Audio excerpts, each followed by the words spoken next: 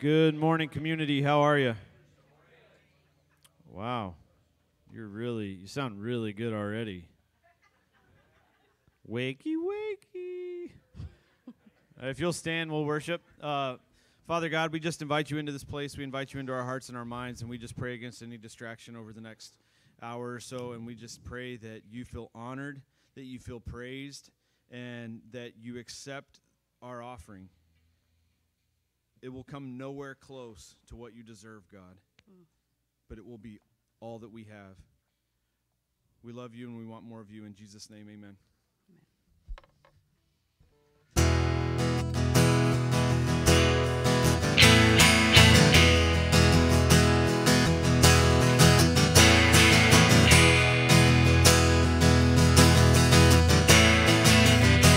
Sing with me now.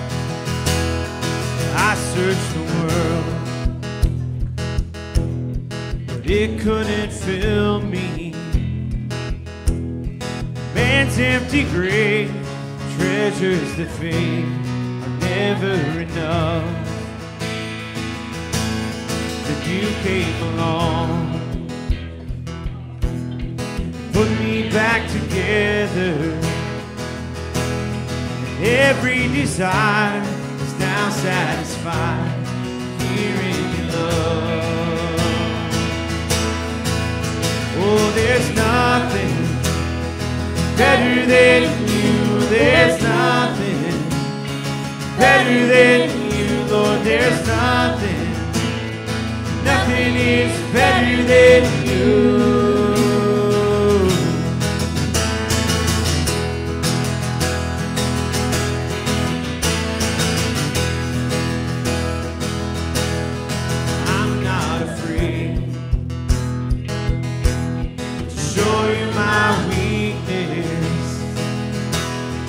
Failures and flaws, Lord, you've seen them all, and you still call me friend.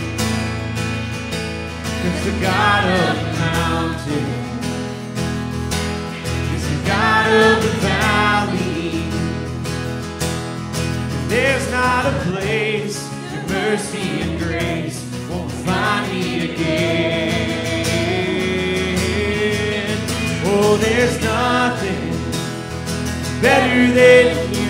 There's nothing better than you, Lord. There's nothing is better than you.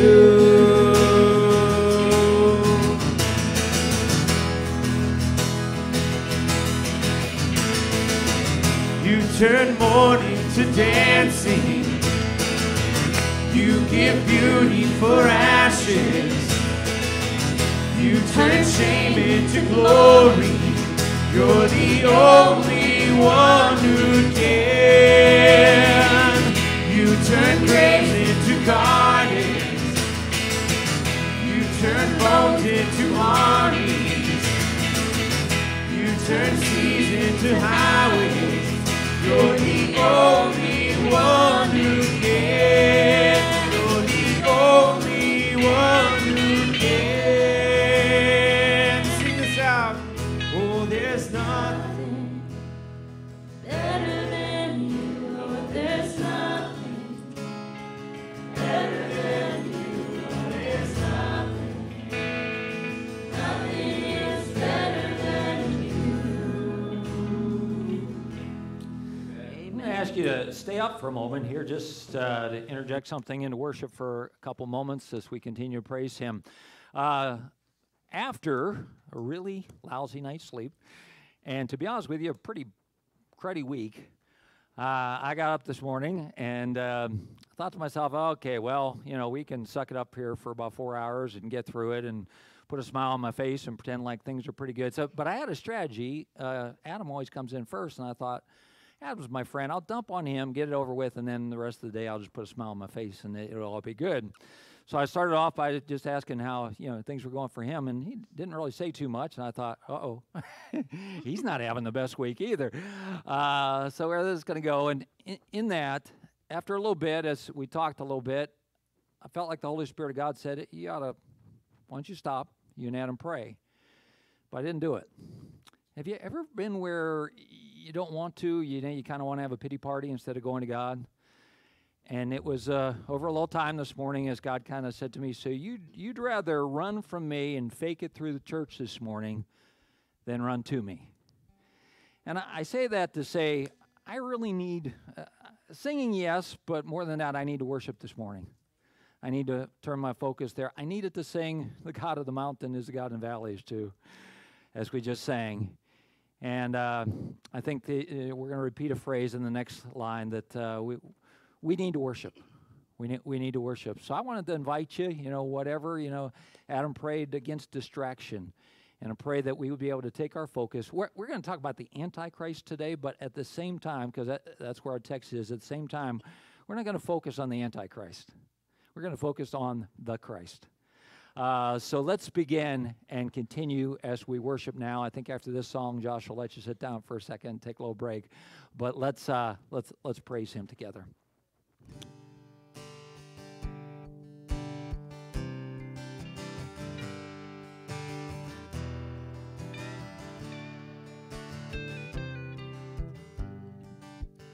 Let the King of my heart be the mountain where I run, the fountain I drink from.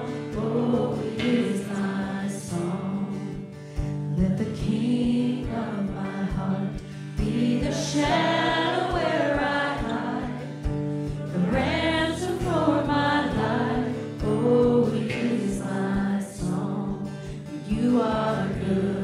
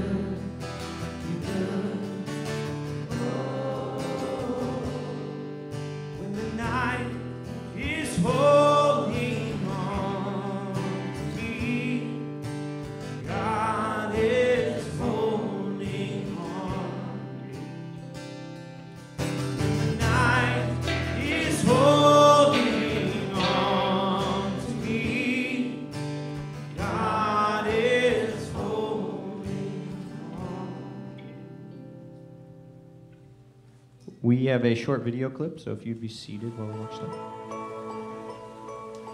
I'm in this because I believe. I believe in God's power to change lives in a powerful, unexpected way. I was one of those lives. So was I. God saved and restored me, and that's why I joined the Life Action team. So that I can share this message all across North America. Because I believe there's something more, something powerful, something joyful, something important.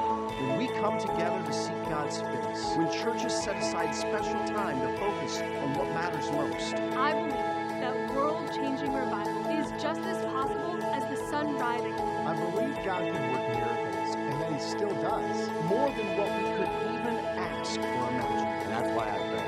That's why I see. That's why I joined this ministry, this vision, this calling. And that's why we are sending our team. Because together with your church, we can ask God for something special. Lord, send revival. Let it begin for us.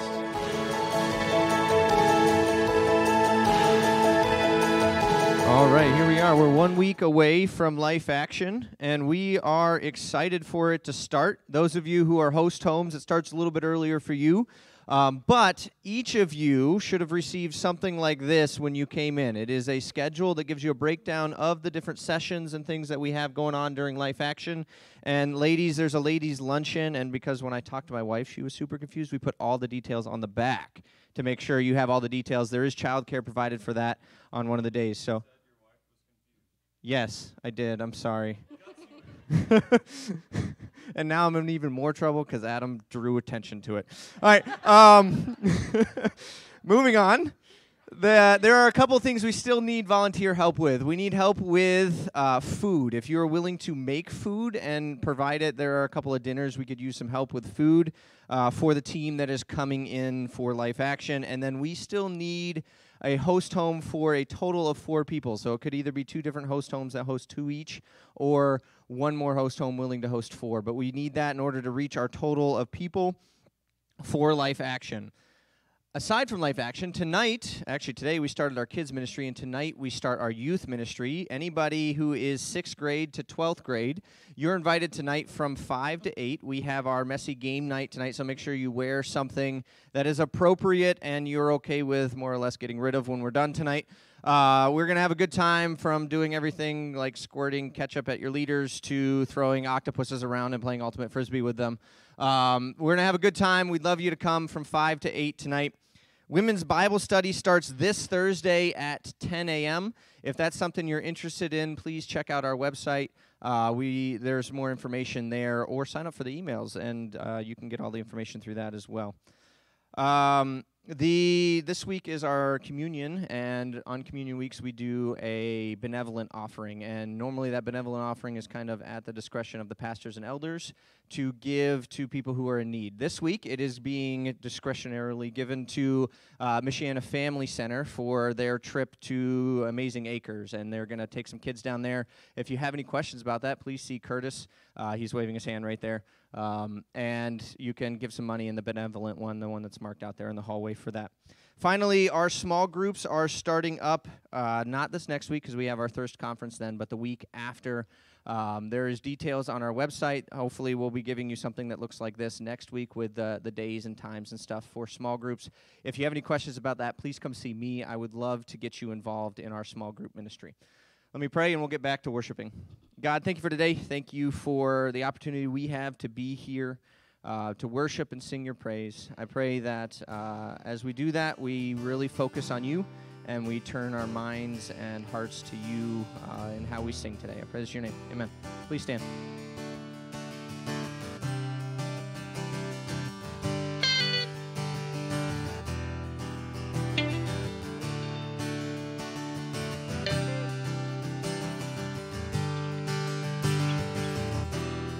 I spoke a word, you were singing over me.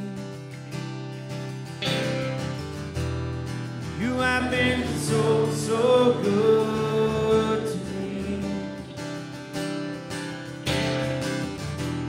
When I took a breath, you breathed your life in me. You have been so, so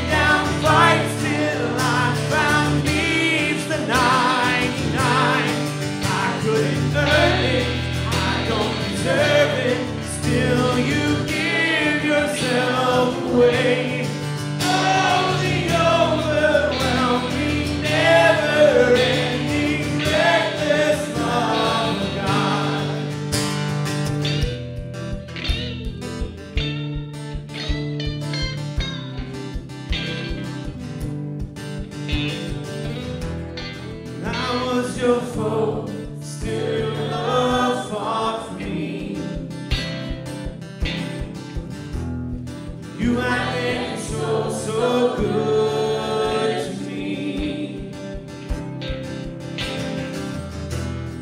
I felt no worth, you paid it all for me. You have been so, so kind to me. The overwhelming, never-ending, reckless love of God. Oh, it chases me down, fights till I'm found, leaves the 99. I couldn't earn it, I don't deserve it, still you give yourself away. Oh, never-ending, reckless love of God.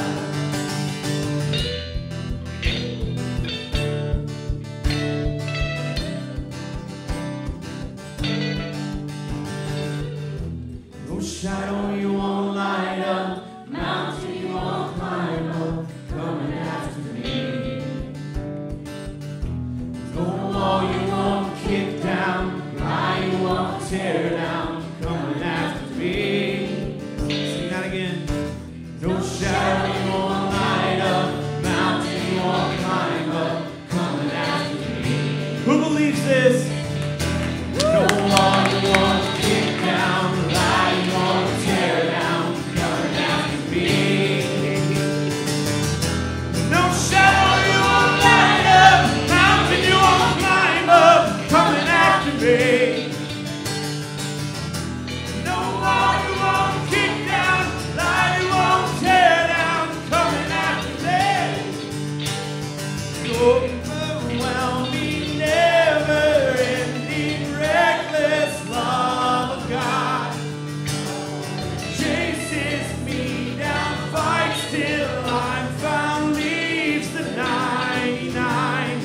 I couldn't earn it, I don't deserve it, still you give yourself away. Overwhelming, never-ending, reckless love of God. Amen.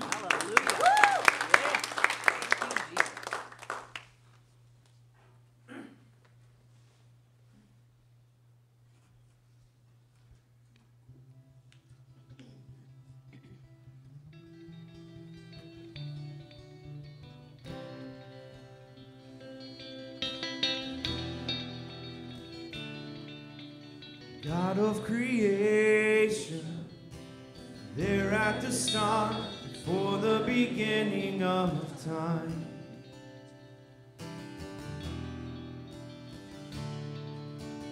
No point of reference, you spoke to the dark and fleshed out the wonder of life. And as you speak, 100 billion galaxies are born. In the vapor of your breath, the planets form. The stars were made to worship, so will I. I can see your heart in everything you made. Every burning star, a signal fire of grace. Creation sings your praises, so will I.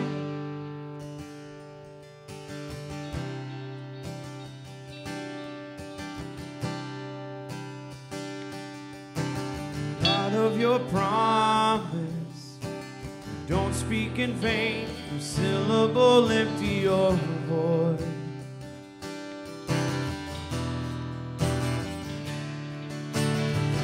You have spoken, nature and signs follow the sound of your voice. And as you speak, 100 billion creatures catch your breath. The loving in pursuit of what you said. If it all reveals your nature, so will I. See your heart in everything you say. Every painted sky, a canvas of your grace. Creation still obeys you, so will I.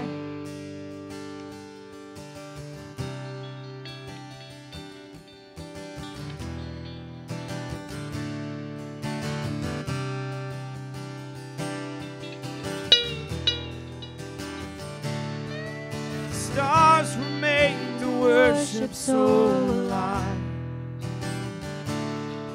The mountains bow in reverence, so will I. If the oceans roar your greatness, so will I.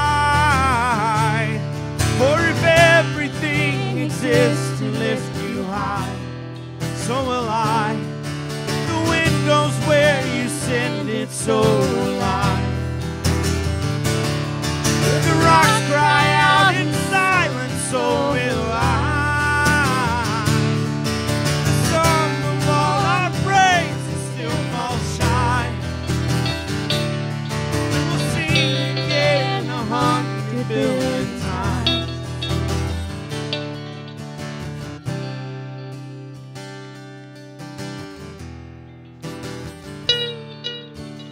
God of salvation, chase down my heart through all of my failure and pride. Wow, I'm going to stop there. It just hit me. You chase down our hearts through all our failures and pride. Whew. God of salvation, you chase down my heart through all of my failure and pride. On the hill you created, the light of the world, abandoned in darkness to die. And as you speak, 100 billion failures disappear. When you lost your life, so I can find it. You left the grave behind you, so will I. See your heart in everything you've done. Every part designed and a work of art and all of love. You gladly chose surrender, so will I. See your heart in a billion different ways. Every precious one, a child you died to save. You gave your life to love, and so will I. You would again 100 billion times. For what measure could amount to your desire? You're the one who never leaves the one behind. Amen. I'm going to ask you to go ahead and be seated. In just a moment here, we're going to turn your attention back to right after Adam paused there. We sang about a hill that God created and laid down His life on. We're going to call your attention back there in just a moment. In our series on Revelation, we are on chapter 13. I was surprised a little bit to find that in the reading, as I started to read about it, they said this is actually the most popular, if you want to say it like that, chapter in Revelation that people like to go to and talk about. There is a weird fascination with the Antichrist. People are like, who is it? Who is it going to be? So I thought, well, maybe I'll start. I went to Google Image. I thought, maybe I'll put something up there that just says the Antichrist or something at the beginning. So I went to Google Image. I typed in the Antichrist, And most of the pictures came up as being something that looked like, Darth Maul from Star Trek, something evil, devil type thing. There were a few other pictures that we'd recognize in there. And I'm not going to mention any names because that's not, anything that I ever do. But a couple of former presidents were in there. One, I won't say his name, but his initials are the same as mine. My name is Dan Thomas, by the way. There was another one who we won't say his name, but his initials are some body odor. Anyway, like that. And then there was also Putin. Putin was in there, his little picture scattered in there. And I just thought it is kind of a weird fascination that people have with the Antichrist. I discovered this. Last week, I told you that we introduced this name, the Beast, and 36 more times through that's the first of 36 times the beast is mentioned. Okay, the beast is another name for the Antichrist. 36 times is mentioned. Did you know that if you take the numbers 1 to 36 and add them together, 1 plus 2 is 3, 3 plus 3 is 6, 6 plus 4 is 10, like that, and you add them all up, it comes out to exactly 666. And do you know what that means? Nothing. But I just thought it was fascinating. I read that and I thought, that's kind of cool. I had to check it out, so I went and it took me 2 tries to get it right. But it actually does come out to exactly 666. But it is kind of, the strange fascination with the Antichrist. And one other little thing here. Did you know some people believe that Nero is going to be resurrected because of the whole revived Roman Empire thing, which we'll actually get into a couple minutes. But did you know that if you take, I wrote this exactly down the way they said it here, if you take an alternate spelling of Nero's name in Greek instead of in Roman, and you take the Hebrew version of it, it converts over and identifies with 666. Now, if that's not proof, I don't know what is. That's pretty solid. But my point is, we do get strangely obsessed with this one who is called the Antichrist. And as I prepared for today, I thought, if there's one thing I don't want to do is call your attention to this one who's called the Antichrist. What I much rather do is call your attention to the real Christ. So we are going to read through the things that the Scripture teaches us about the Antichrist in a minute here. But before we do that, I want to take you back for a moment to last week. Last week when we were going through chapter 12, we introduced what is sometimes called the unholy Trinity. We have, of course, the Holy Trinity of Father, Son, and Holy Spirit, but some folks say it's kind of like we have a counterfeit one, too, which is the devil, the Antichrist, and the false prophet. And in our text today, we will talk about, or we'll read about the Antichrist and the false prophet. Last week, we actually began with the Satan, the devil, and the war that is in heaven. And as we read about that, you might remember the Bible calls him the accuser of the brethren. Do you remember that? We said that when Satan accuses God to us, he has to lie. When Satan accuses us to God, he could pretty much just tell the truth. He's got enough on us that he can throw that up there. And he loves it. By the way, the other thing he loves to do is get us accusing each other, get us on his side and get us attacking each other. But we saw that against this accuser, this one who is throwing up our sins all the time before God and to us all the time, it says we shall overcome by the blood of the Lamb and the word of our testimony. And I want to encourage you, many times when we observe the Lord's Supper, we do it at the end of the service, but we're going to take a moment now because I wanted to take your attention and put it back on the blood of the Lamb. To the place where you say, okay, Satan, yeah, you got this list of sins and failures you like to keep bringing up and throwing at me. Can I tell you something? Paid for. Completely paid for. I want to focus on that God has already paid that price.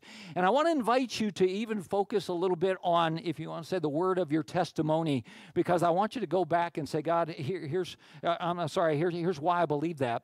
I remember the time when I trusted Jesus Christ. I'm going to go back to that, and I'm going to anchor on that, and I'm going to focus on Him. So I thought before we even dipped into that nasty little pool of looking a little bit at the Antichrist today, I wanted to make sure that, first of all, our focus is on the Lord Jesus Christ. So when we observe the Lord's Supper, the way we're going to do it today is I have on each side of this table here crackers that are representing the Lord's body, and then a cup of juice to represent the Lord's blood. And there's another table back right in the middle of the auditorium, right where Josh is setting things up right now. And actually, the song that is going to be playing during the time is Overcome. And if you listen, you'll hear those words in there, by the blood of the Lamb and the word of the testimony. So I want to invite you during this time. Folks are going to get up and come up here and pick up a cracker and pick up the juice and return to their seats, and then we'll all take them together. If you, for any reason whatsoever, are uncomfortable with that, would rather not partake in communion, that's fine. Feel free to witness. Just watch what is going on. But if your faith and trust is in Jesus Christ, you've asked Christ for forgiveness of sin. You've repented of your sin, and you've trusted him, and he's your Savior. And you say, I know that. This is something that he's told us to do often in remembrance of him, that we stop and remember, because we have an enemy. How do we overcome? By the blood of the Lamb and the word of our testimony. So we want to focus on those things this day. So I'm going to pray, and they're going to begin the music. And like I said, some are going to get up and get the elements to go back. I want to invite you really to use this time to relive testimony, to praise him for what he has done, to thank him for the sacrifice that we just sang about on that hill. He created the hill, and then laid down his life on that hill. For a while, they said, he's dead, he's gone, but he rose again. And give you an opportunity just personally to worship him. So, Father, thank you. Thank you that we can do that. Thank you that together we can get and just turn our attention towards you, that we can almost, Lord, share in something that happened a couple thousand years ago when you gathered your disciples and said, take and eat this, and remember the sacrifice that was given for you. Thank you that we get to be part of that, Lord. I pray that each person in here would take that very seriously now, that your Spirit would do his work in our lives. In Jesus' name, amen.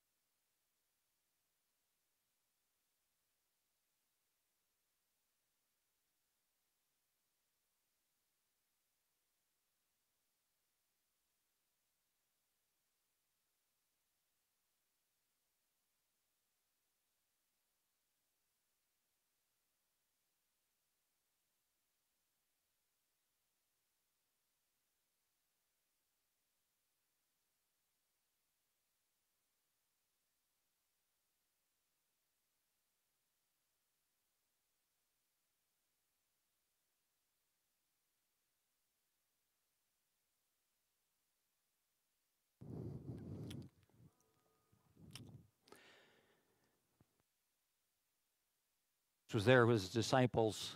He took the bread and he broke it. He said, "This bread is my body, broken for you. As often as ye do this in remembrance of me."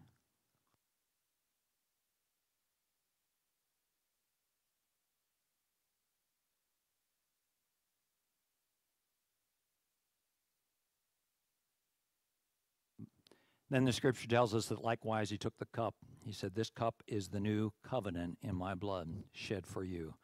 As often as you drink this, do this in remembrance of me."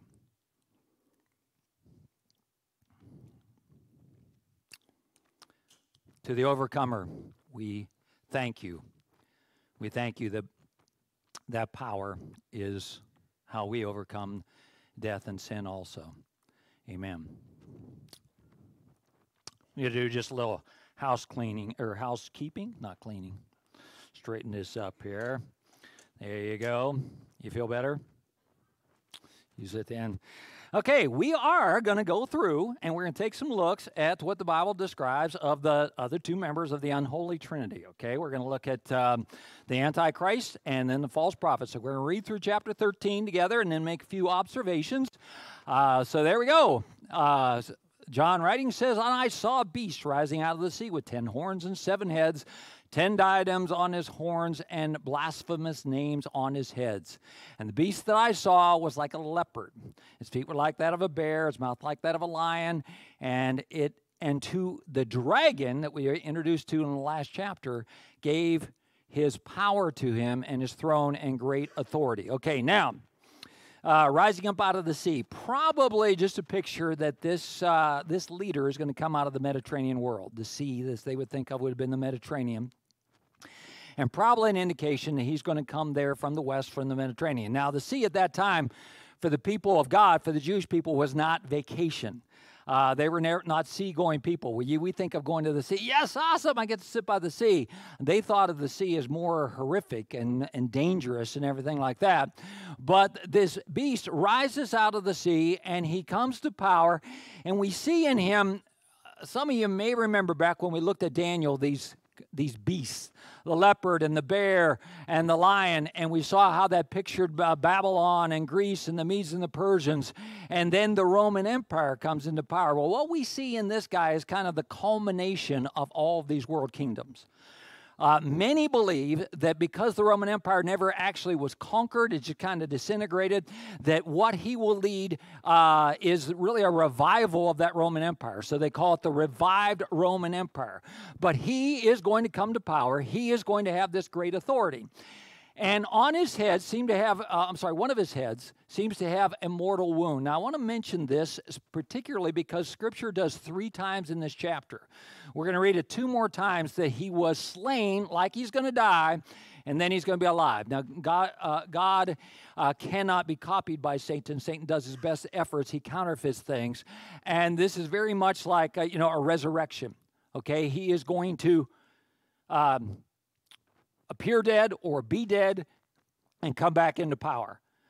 So when we see that, if we see that, if we're here and we witness that, that's a pretty creepy thing that's going to go on here. But its mortal wound was healed, and the whole earth marveled. Okay, they follow the beast like he's resurrected. Boy, we have to follow him. This is amazing, the signs and wonders here. And they worship the dragon, for he had been given authority to the beast, and they worship the beast, saying, "Who is like the beast, and who can fight against him?" Kind of a strange parallel here where Jesus talked about the idea that you glorify God, you honor him by honoring Jesus. Well, in this same way, they are worshiping the beast, and in that way, they are honoring Satan. And the world is worshiping and bowing down before this dragon as they bow down before the beast. And the beast was given a mouth, uttering haughty and blasphemous words.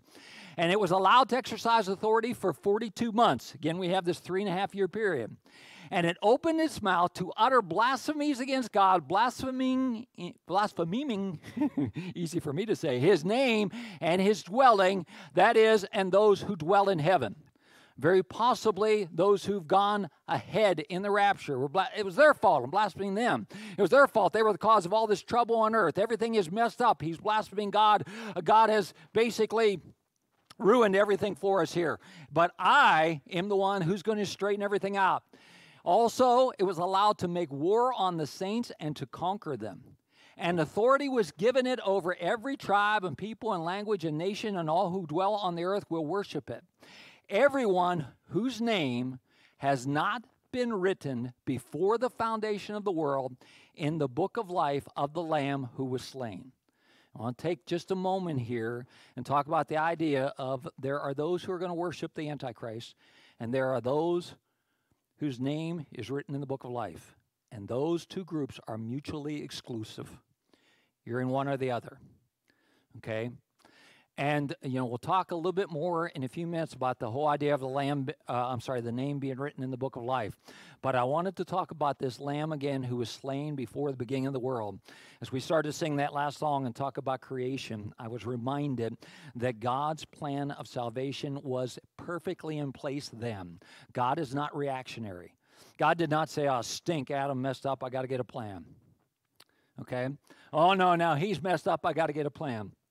God had it all planned from the beginning. He was slain. That was in God's plan. God's plan of redemption was perfect from the beginning. Okay, he's not making it up as he goes along. God is infinite. He is outside of time. He is not impacted of it at all, and his plan will not change. So let's go on. If anyone has an ear, let him hear. If anyone is to be taken captive, to captivity he goes. If anyone is to be slain with the sword he must be slain.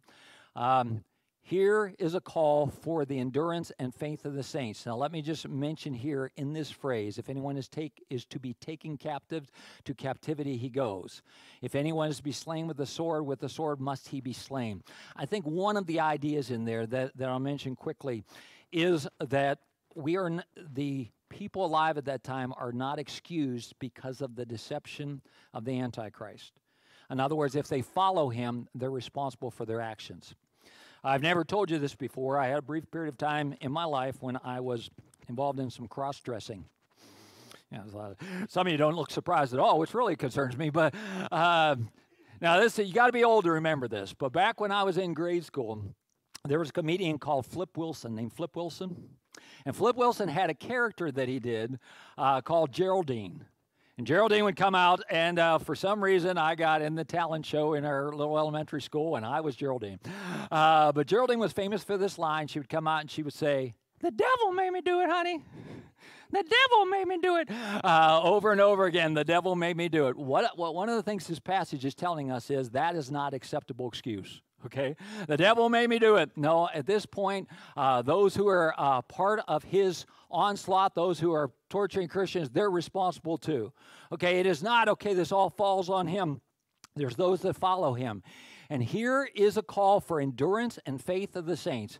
One of the other translations uses the word hope in there too. This is where we have our hope that those who are doing wrong, that evil will meet its end. That it's going to be conquered.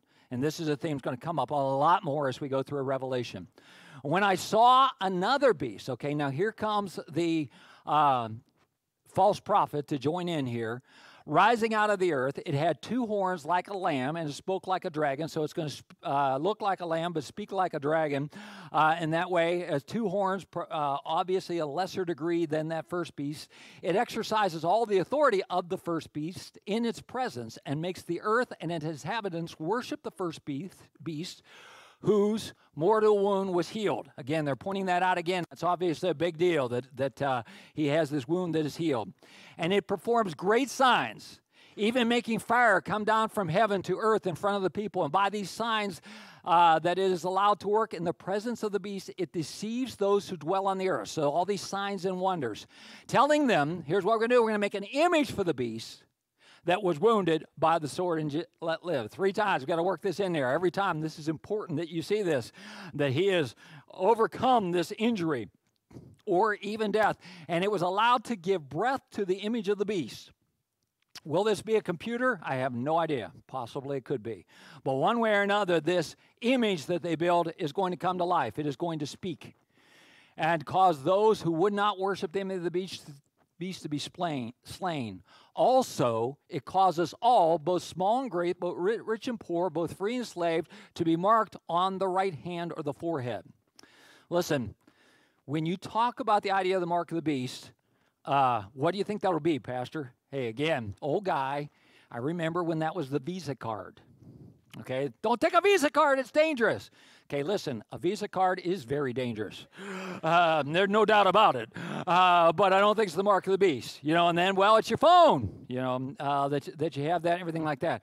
All I know is this: if it ever comes to the place where I'm around here and people are passing out little things that go on your right hand or my forehead, don't go near it. So, and we ought to know very well that the technology for something like this is already in place. Okay? I mean, we used to, you know, say, hey, they're developing. No, they've developed. I mean, you can look online and find the capacity to have a system like this where everybody has, you know, whether it is something just under the skin or on top of the skin or where it is like that, but to have that so easy. And, you know, I'm a little paranoid. Okay, I'm a lot paranoid. I don't even like to tap my credit card for that reason. You know, I don't know why. I feel better if it actually goes in the, you know, I feel like, oh, man, no. The next thing is going to be a chip in my hand. But I'm a little paranoid like that, and I'm not really trying to spread that paranoia, but what I am saying is you can certainly see where this would happen. Finishing up the chapter, so no one could buy or sell unless he has this mark. That is the name of the beast, the number on his hand. This calls for wisdom. Yeah, for sure. Let the one who has understanding calculate the number of the beast, for it is the number of man, and his number is 666. Now, as I read through this, some of you are probably more educated than I as far as the details of the Antichrist and everything like that. But as I read it, at first, you know, I'm writing down all these notes and everything and these theories, and I thought, you know, I really don't. I want to look at this as the Bible presents it, but I don't want it to be all about him. I didn't want our service to be, hey, let's focus on that and be obsessed with that. I want us, again, to be obsessed with the true Christ, not the Antichrist. But as I read this thing about calling for wisdom, I thought, okay, there's definitely some cautions I think that we can take away from this chapter 13, just in our everyday life today. So I want to bring some of those out, kind of like warning, dangerous, watch out for this. The first one, I want you to be aware of the instead of. And what I mean by that is this. The word Antichrist doesn't actually mean opposite of Christ.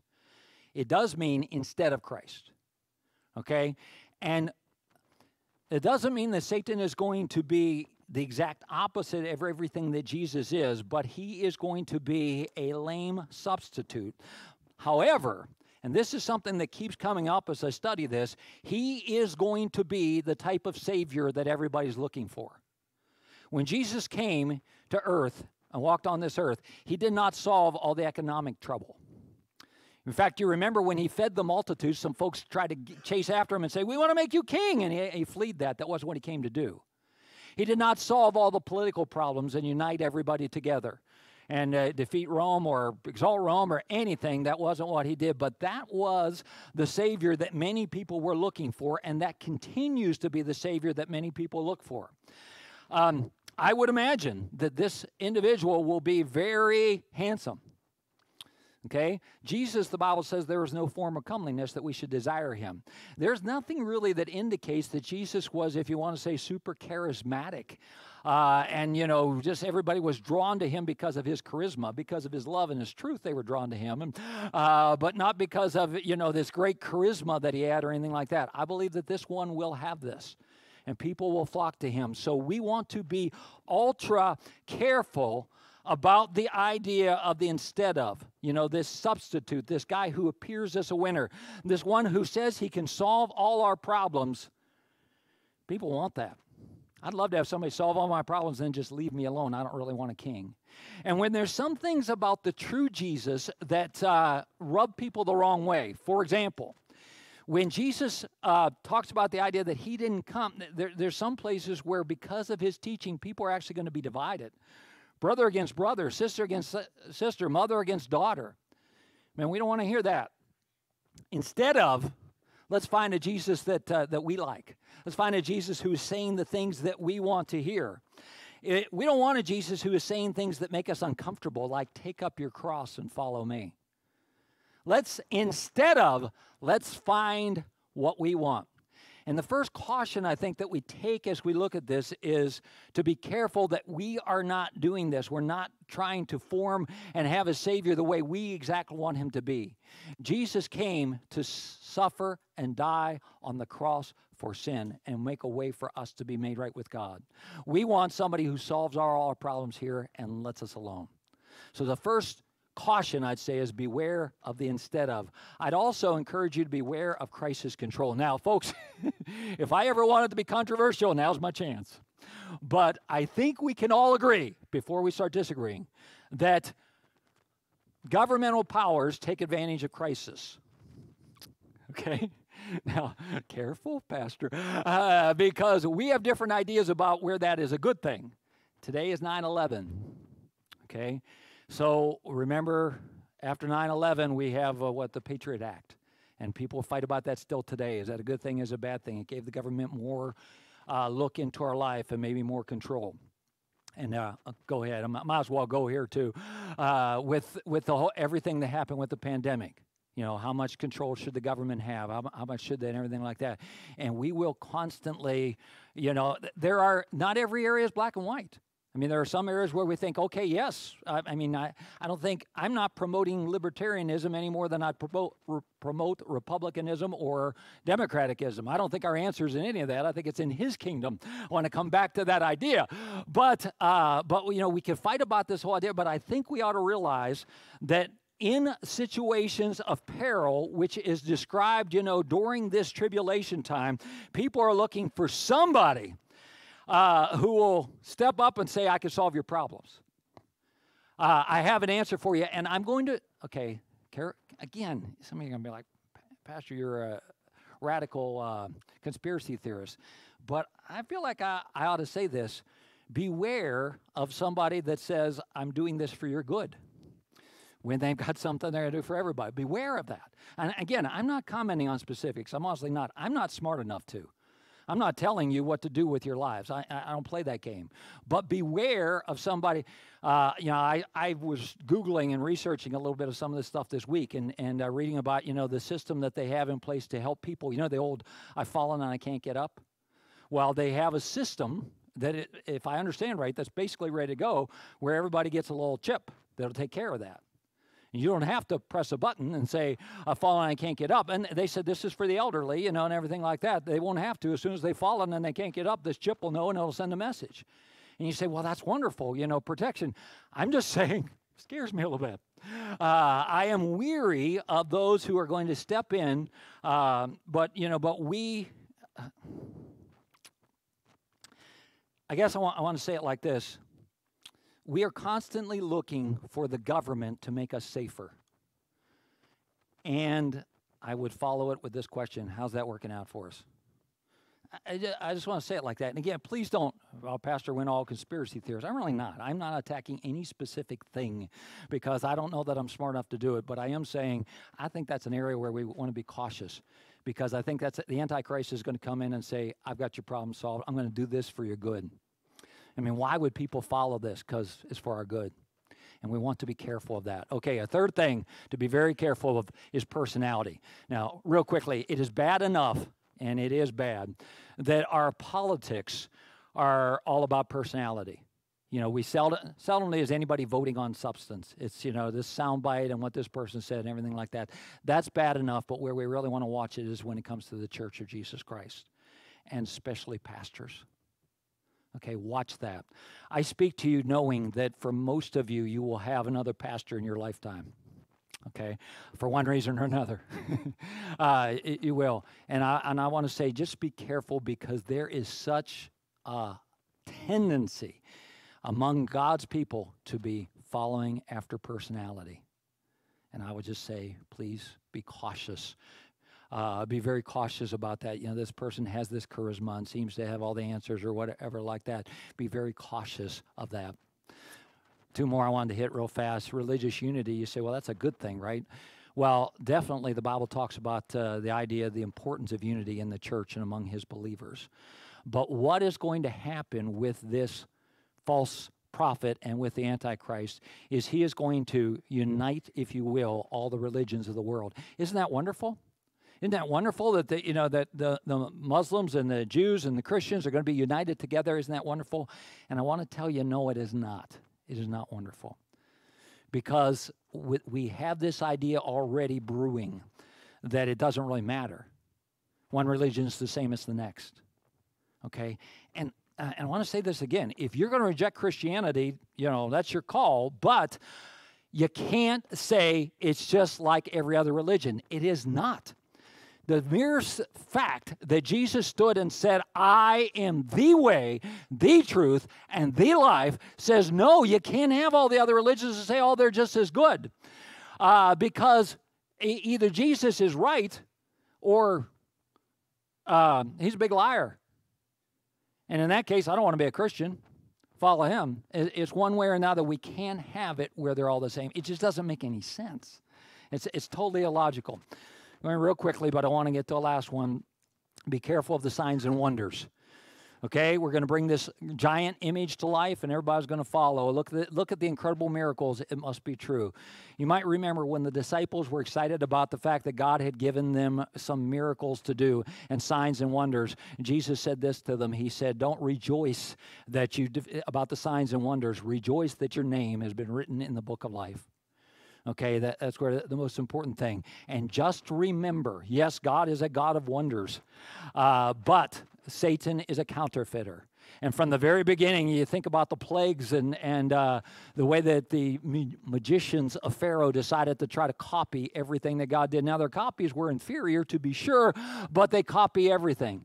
And they have, just some amazing things that people are going to see, and we're going to follow after that. So we're not following after personality, and we're not following after signs and wonders. We're following after truth and after love, and those are our anchors there that we go after.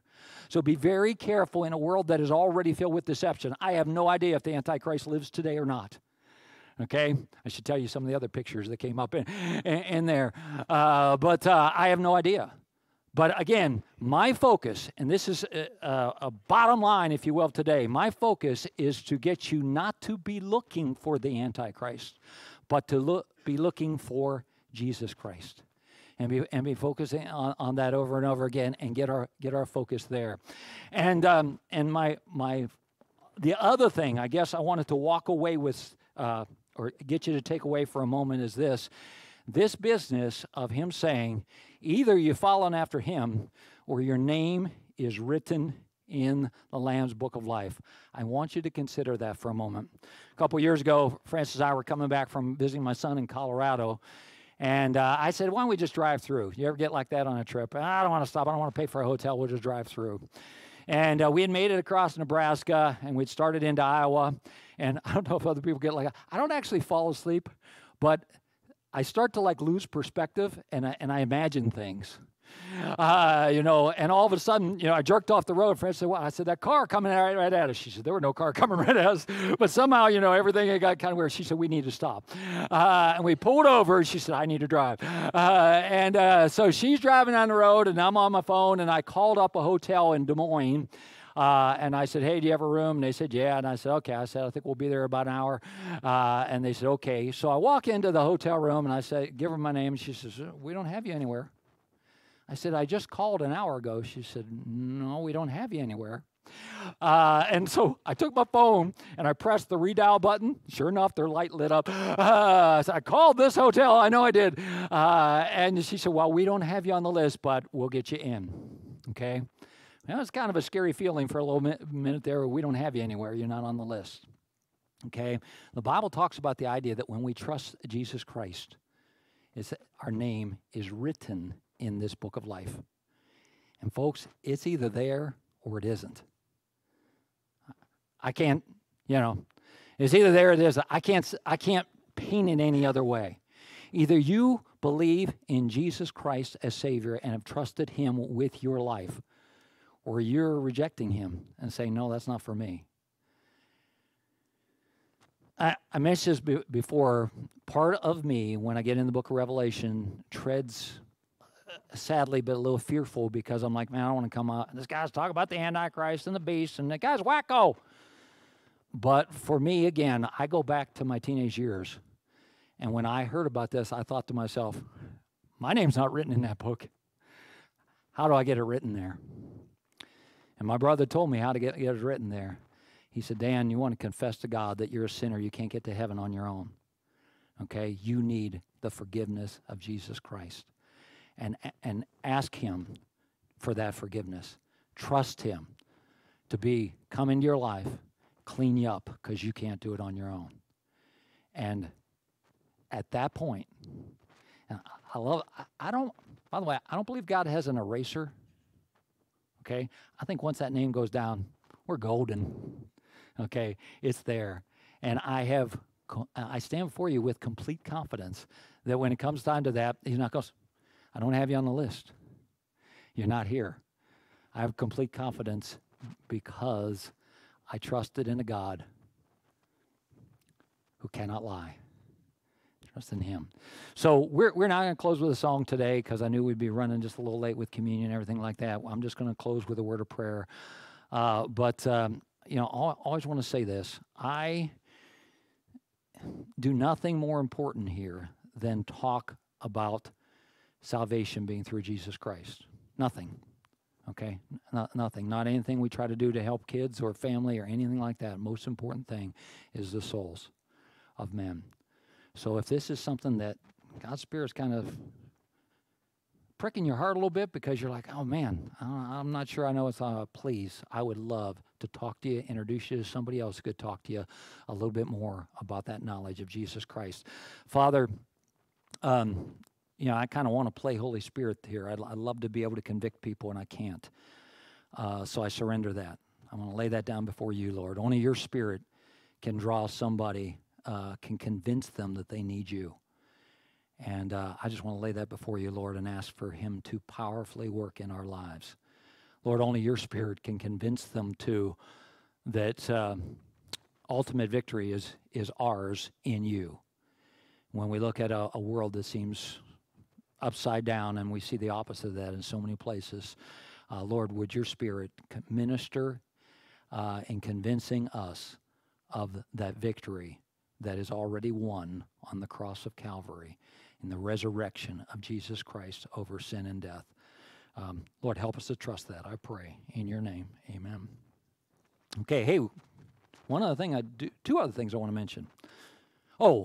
Pastor, the other guy, Josh, he mentioned the benevolent offering. That benevolent box is only out in this hallway. If you'd like to give to help out folks going to the Amazing Acres and provide that we can get that opportunity for them through the foster care system.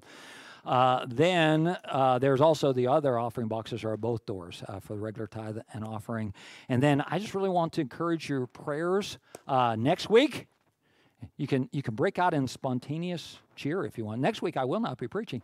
We'll have a guest from Life Action, and we're going to have a great time. And I am really continuing just to pray. Okay, sorry, real transparent for a second here again. I need this. Okay, I need a little somebody to come in, be excited about the Lord, and share with me and everything like that. And I think we all could just use the excitement and the energy of being here worshiping the Lord together. So I want to invite you back next week. I want you to be praying about it. If you haven't picked up a prayer card, there's a couple of those left out here, or that is online that you can join us in the days of prayer that actually started this past Tuesday, but join in anytime.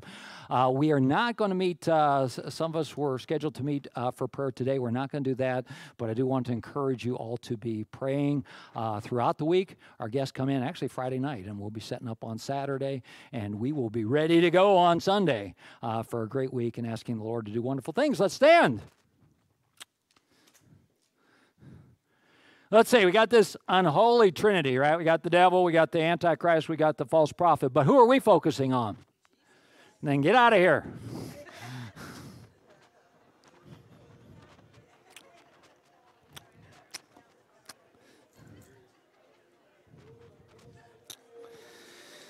Thank you, ma'am. Good.